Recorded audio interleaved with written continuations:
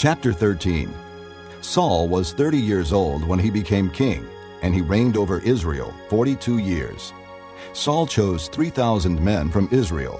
2,000 were with him at Michmash and in the hill country of Bethel, and 1,000 were with Jonathan at Gibeah in Benjamin.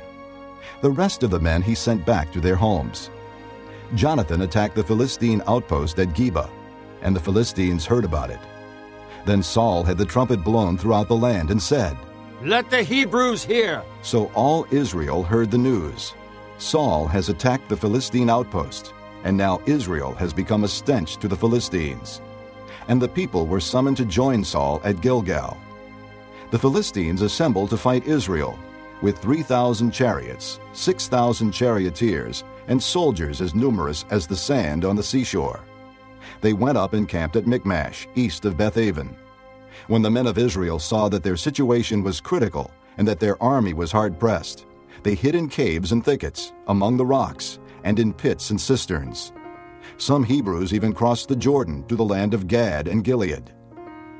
Saul remained at Gilgal, and all the troops with him were quaking with fear. He waited 7 days, the time set by Samuel. But Samuel did not come to Gilgal, and Saul's men began to scatter. So he said, "Bring me the burnt offering and the fellowship offerings." And Saul offered up the burnt offering. Just as he finished making the offering, Samuel arrived, and Saul went out to greet him.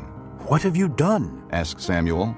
Saul replied, "When I saw that the men were scattering, and that you did not come at the set time, and that the Philistines were assembling at Michmash, I thought, now the Philistines will come down against me at Gilgal, and I have not sought the Lord's favor.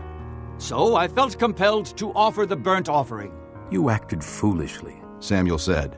"You have not kept the command the Lord your God gave you. If you had, he would have established your kingdom over Israel for all time. But now your kingdom will not endure. The Lord has sought out a man after his own heart and appointed him leader of his people, because you have not kept the Lord's command." Then Samuel left Gilgal and went up to Gibeah in Benjamin, and Saul counted the men who were with him. They numbered about 600. Saul and his son Jonathan and the men with them were staying in Gibeah in Benjamin, while the Philistines camped at Michmash. Raiding parties went out from the Philistine camp in 3 detachments. One turned toward Ophrah in the vicinity of Shul, another toward Beth-horon, and the third toward the borderland overlooking the valley of Zeboim, facing the desert.